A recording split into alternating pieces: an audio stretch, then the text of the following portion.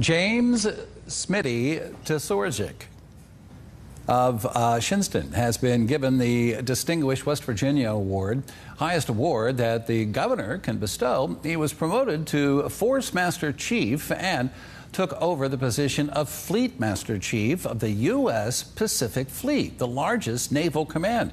He did this 2 years ago, and in that position, the Lincoln High School graduate was the leader of more than 130,000 active duty military personnel. Although he has served in the Navy for more than 30 years and have been all over the country and other places, Tocorzic says that when people learn where he is from, they enthusiastically bring up the Take Me Home Country Roads by John Denver. How cool.